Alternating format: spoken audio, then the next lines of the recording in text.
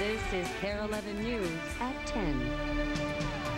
Thanks for joining us. Frank is off tonight. Jeffrey May is still in critical condition tonight at a Fargo hospital. He suffered a stroke and his left side is paralyzed, but doctors don't know if that's permanent. His family, though, calls him a hero. They say he is able to communicate through notes, telling them what happened inside Red Lake High School Monday. Through his notes, May told his family that he tried to stab Jeffrey Weiss, the gunman, with a pencil when Weiss came at him with a gun. He said he tried to help a couple other students, and the way I understood it was he tried to stop, prevent a couple females from getting shot, and he tried to wrestle around there a little bit. And we shot May in the right cheek. The bullet lodged in his neck. Doctors say he's breathing on his own, but is being kept heavily sedated. Jeffrey May is one of 2 shooting victims still in critical condition at a Fargo hospital. Both he and 15-year-old Stephen Kobanez were shot in the face at close range. Kobanez lost his left eye, and doctors say he also suffered severe brain damage. The 3 victims in a Bemidji hospital are all in fair condition and improving. They are 14-year-old Ryan Augenash and 15-year-olds Lance Crow and Cody Thunder. Tonight we are learning more about the 16-year-old teenager accused of killing 9 people before killing himself. KARE 11's John Croman is live in Red Lake tonight with more on Jeffrey Weiss. John? Well, more on Jeffrey Weiss in a minute, but what you just mentioned, we can upgrade that. The 3 young men recovering here at North Country have now been upgraded to good condition. In fact, one of them is feeling good enough to actually plan a news conference for tomorrow morning, which we'll be bringing to you. But as far as this community recovering, that is going to be a long road, and it's only just beginning. Day 3 on Red Lake, disbelief gave way to grief. It's hard. It's hard. Victoria Brunn wanted the world to know how much her brother, slain security guard Derek Brunn, will be missed. Derek was a kind, generous, big-hearted man, and he gave to this community. He was a positive asset to this community. 37 miles south in Bemidji, the Red Lake flag flew at half-mast outside City Hall, and at the city's hospital, young voices filled in some of the blanks. He was just my friend. He was cool. I didn't really believe him he was going to do that. 7th graders Michelle Kingbird and Tashina Benes spoke of a computer chat room conversation with Jeffrey Weiss, the 16-year-old mass killer, in which he threatened to attack the Red Lake High School on April 20th. On 4/20, he said he was going to shoot up the high school, but we didn't believe him. Why 4/20? Because it was Hitler's birthday, and it was his hero. And while Michelle's stepbrother, Ryan Augenash, is among those recovering from a bullet wound, she holds no anger against the attacker. He was my friend, but he killed some of my friends too, so I don't know. Across town at St. Philip's Catholic, a prayer service for Red Lake's victims. Father Bob Stone regretted that evil is alive and well in a world where children's lives are being taken by other children. My friends, our children are killing our children.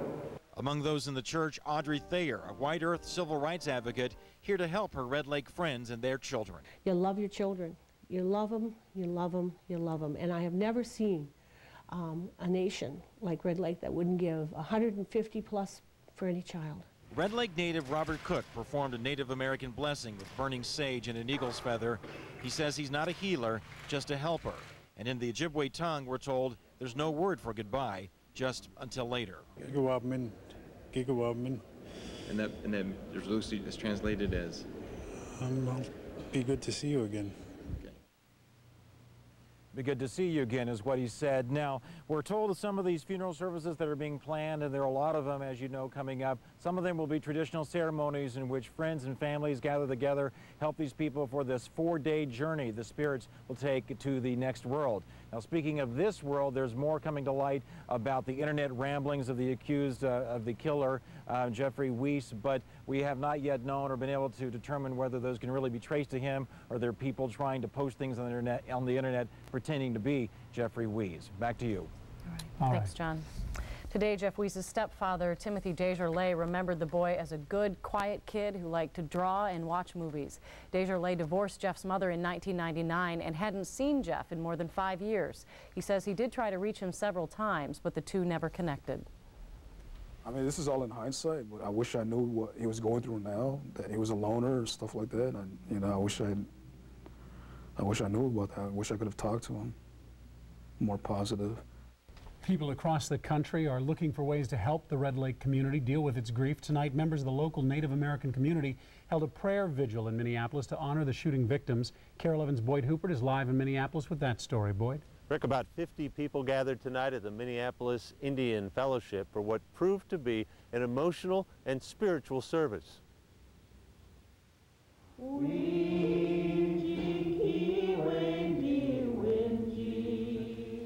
The Ojibwe choir sang and members of the congregation prayed for the victims and survivors of Monday's shooting.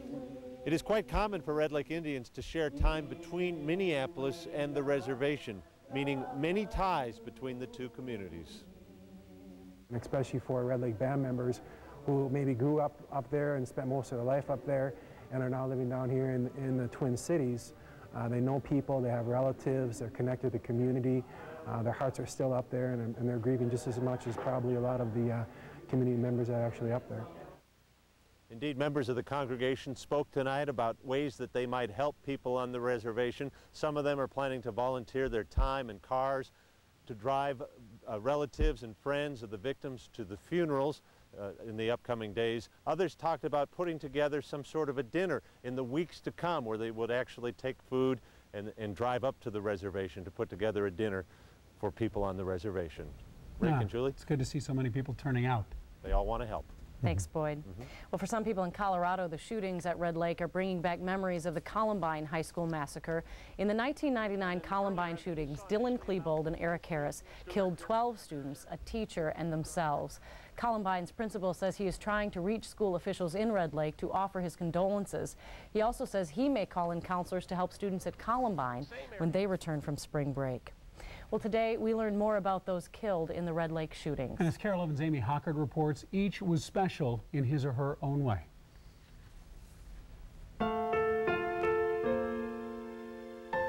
He is the young man at the center of the firestorm. 16-year-old Jeff Weiss took his own life after taking the lives of 9 innocent people. Described as a loner, he often talked about death and zombies. Tragically, no one was listening. Weiss's grandfather, 58-year-old Daryl Lucier, better known as Dash, was a lifelong tribal police officer. He had a reputation for focusing on the positive. One of his favorite songs was "Don't Worry, Be Happy." Lucier is survived by 4 children, 2 under the age of 10. 28-year-old Derek Brunn proudly guarded his alma mater, Red Lake High School. He was a former police officer training to become an EMT. A few years ago, he lost his 4-year-old daughter to a medical condition. His family finds comfort knowing they are now together. At just 14 years old, Alicia White, who also went by Alicia Spike, helped her ailing grandmother take care of her 6 younger siblings. Friends describe her as sweet and selfless. Alicia died alongside her good friend, 15-year-old Thurleen Stillday. Thurleen's family fondly remembers her love of singing, dancing, and telling stories. One of 5 children, her friends describe her as popular and always happy. 62-year-old Neva Rogers was an English teacher. Her family believes what set her apart was her ability to connect with students who needed not just a teacher, but a friend. 15-year-old Chanel Rosebear was tall and graceful. She made the most of her height by playing basketball and found an outlet for her sunny demeanor on the cheerleading squad. 15-year-old Dwayne Lewis also played basketball, never letting his lack of height discourage him. A point guard for his 9th grade team, Lewis was known as a natural leader who made friends easily and kept them close. 15-year-old Chase Lucier will be remembered by some as a hero. There are reports he was shot after pushing a classmate out of the way. Lucier had a lot to live for, including a newborn son. Also killed in the shootings, 32-year-old Michelle Sagana. She was the companion of the gunman's grandfather, Daryl Lucier. They were together more than 10 years and had a son named Devin. The Red Lake Band of Chippewa has set up a fund to help families of the victims. If you want to help, you can drop off monetary donations at any Wells Fargo location or send them to the address on your screen. We'll be right back.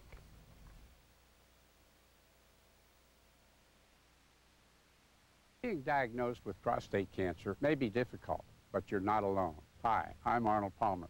If you've been treated for prostate cancer and your PSA levels are rising,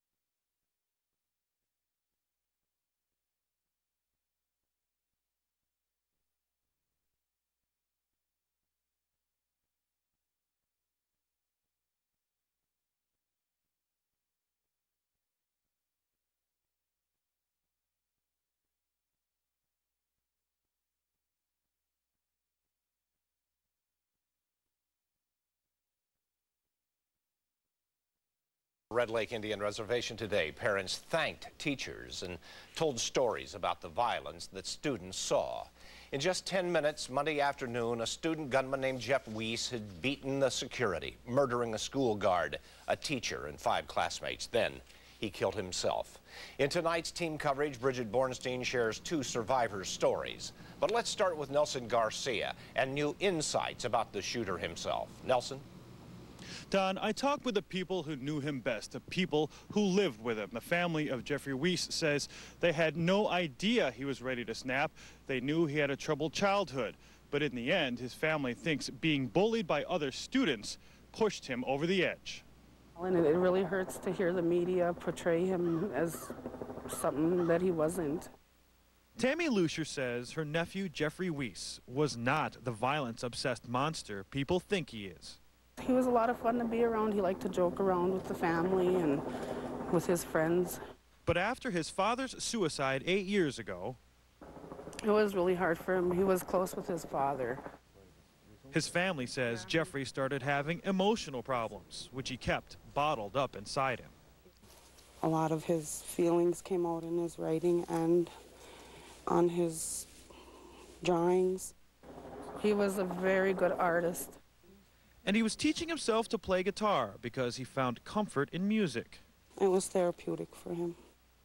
His Aunt Shauna says he often sought advice from his grandfather, Darrell Lucier, one of the first people he murdered, Tammy and Shauna's dad.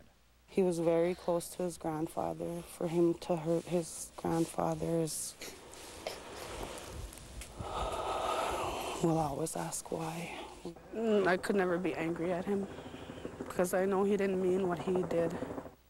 They accept they may never really know why he shot up his school on the day he was supposed to be celebrating his cousin's 10th birthday. My heart goes out to the families of all the victims.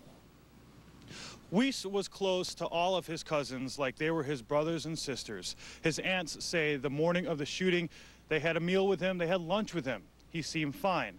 Don, they thought it was going to be just another normal day. All right, Nelson, thank you. Coming up at 10:15, Darcy Pollen takes a closer look at the violent stories and online rants apparently written by Weiss himself. Amid all of the pain, we're hearing news stories of heroism tonight. A security guard named Derek Brunn and a teacher named Neva Rogers both died in the attack. Brunn didn't have a gun on him when Weiss made him the first victim at the school. Another guard working with Brunn says he ignored her pleas and ran to confront Weiss. She says that bought her and a group of students time to escape. Other survivors told Brunn's relatives that his dying act was to keep Weiss from entering a classroom. He gave his life to save others. And he was unarmed, couldn't protect himself. Brunn's family says he was training to be an EMT. They say he loved the students he guarded. 5 students died in that attack. Their principal said, quote, "The death of a child is a death out of season. It ages us all." Chanel Rosebear and Thurleen Stillday were both 15 years of age. Alicia White, sometimes called Alicia Spike, was just 14. Dwayne Lewis and Chase Lucier also died in the shootings. Those boys were 15. Tonight, Lewis's mom has one plea. So his dad can find him? So his dad knows what's going on? Because I can't find him? She stopped to talk to the news media and showed us her son's picture, hoping Dwayne's dad will see it. The family has been unable to reach him to tell him the tragic news. Well, right now, 2 students who suffered terrible wounds are getting treatment at a hospital in Fargo. 15-year-old Stephen Kobanez, he was shot on the head. His family says he is getting better, but boy, he's got a long way to go. 15-year-old Jeffrey May is also critically hurt. He wrestled with the shooter and was shot at close range. May's family met with reporters this afternoon. His mom says he can communicate by writing notes, and he's been asking what happened.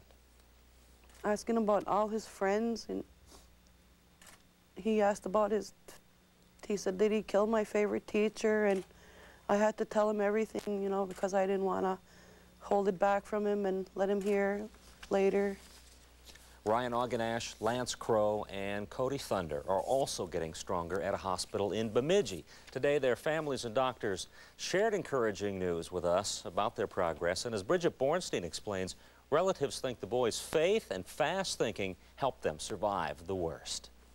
In a matter of seconds, Ryan Oganash was convinced his time had run out. He was shot and fading fast. He said, I felt like I was going to die. I was going away, and then I'd come back.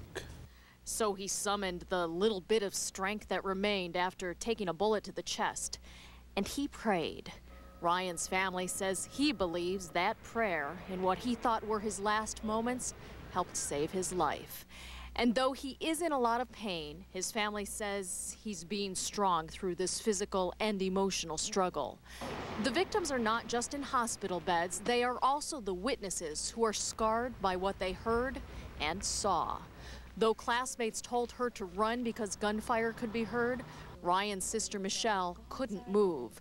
She was stunned to hear her brother was among the wounded. I just stood there and I started crying because I heard about my brother that got shot.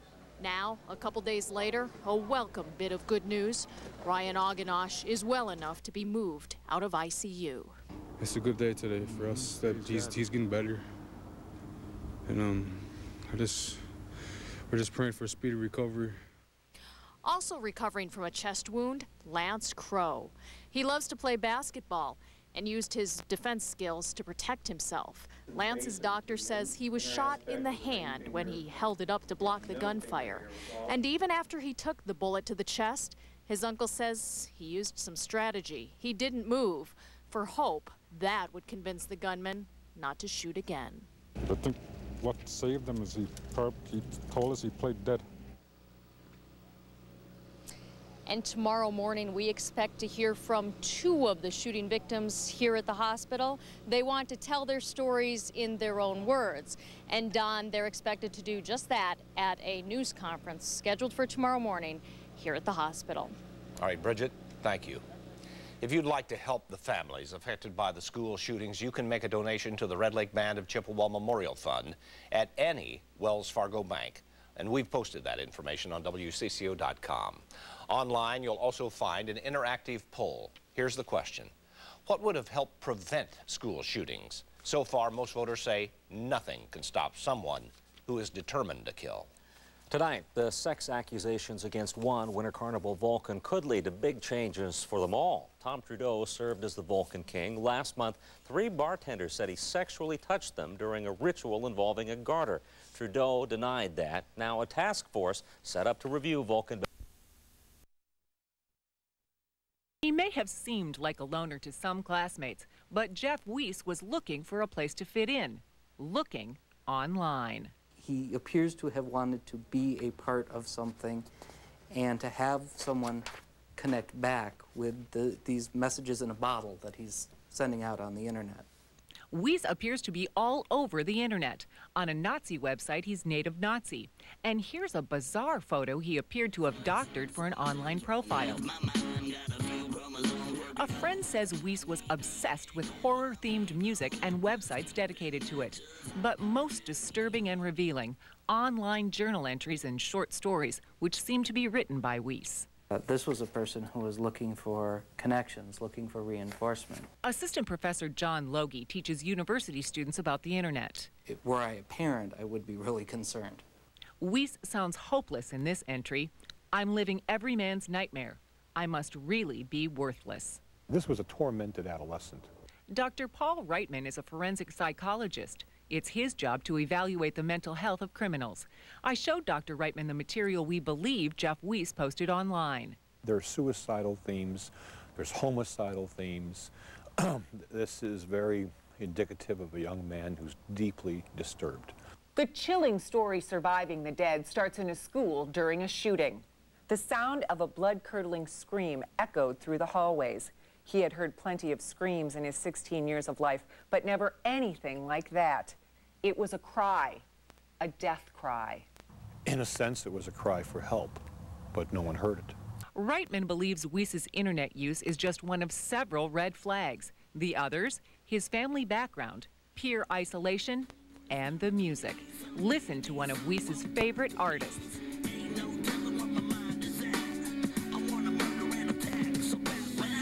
Explosive lyrics, especially for a confused kid.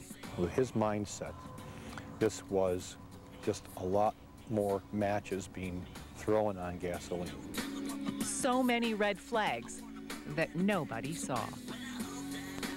Professor Logie and Dr. Reitman agree. The internet seemed to give Jeff Weiss a sense of belonging. Unfortunately, they say, he was connected with people who shared and encouraged his antisocial views.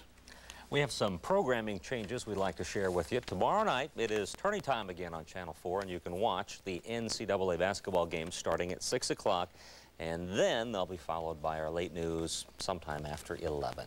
And of course, the big basketball tournament snowstorm is poised to, well, probably just give us some flurries. It's actually looking even less than that. Just got to look at the latest guidance. Good news for commuters. I think it's going to stay south, so no need to worry, I hope, about tomorrow's weather.